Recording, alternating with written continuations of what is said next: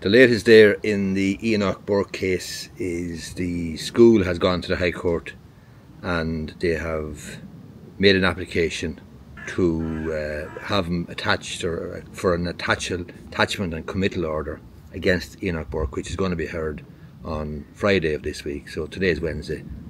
On Friday, the latest application could see him going back to jail, Enoch Burke going back to jail for the third time. They have asked the High Court for orders that could see him going to jail for the third time for contempt of court and for breach of a permanent injunction.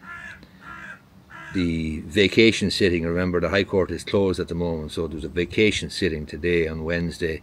The school's Board of Management, represented by Rosemary Mallon, Bachelor BL, secured permission to bring a motion seeking the County Mayo teacher's attachment and possible committal to prison arising out of his alleged failure to comply with a permanent injunction to stay away from the school.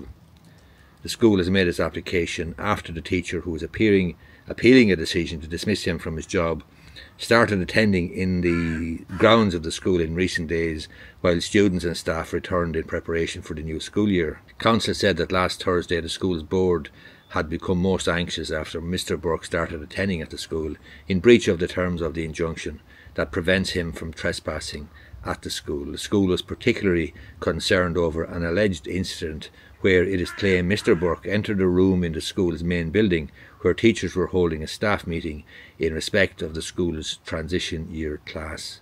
The school is concerned as it was difficult to monitor Mr. Burke when he was on the campus, Council said. Council said also that there was another concern, and that was to do with the third parties that started attending outside the school in relation to the continuing situation with Mr. Burke. So there was a guy there, I saw it on Twitter the other day, there was two guys standing outside the school waiting to talk to Enoch Burke. Philip Dwyer, I think, was one fella, I can't remember the other fella's name, and they were looking to talk to Mr. Burke, but you know, they were probably jumping on the bandwagon, quite frankly, and trying to get in on a piece of the action. The matter came before the judge today on an ex parte basis, and it granted the school permission to serve short notice of the attachment and committal proceedings on Mr. Burke. The matter will return before the court on Friday.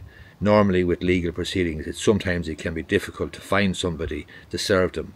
In this case, let's face it, it's not going to be hard for the school's legal team to find Mr. Burke, given that he's probably going to be standing on the premises outside the building.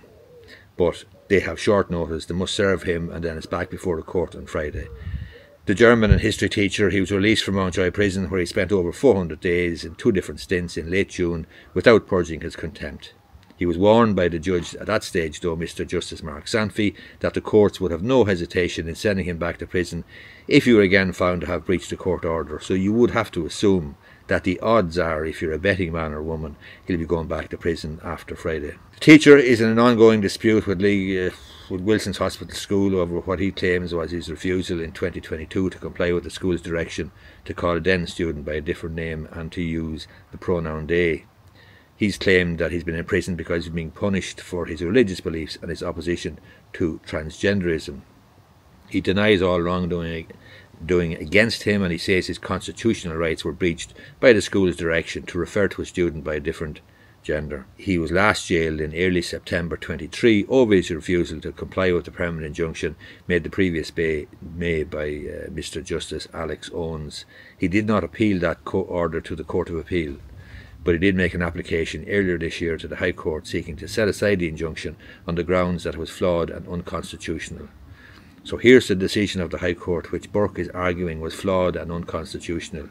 This was the permanent injunction warning him to stay away from the school, to keep away from the school, and yet he did not appeal that order to the Court of Appeal. Why not? Anyway, his application to the High Court, which was most unusual because he was asking one High Court judge to set aside the order of another High Court judge, that was dismissed by the High Court. So he was suspended from his teaching position in August 2022. He was dismissed ultimately. He has an appeal.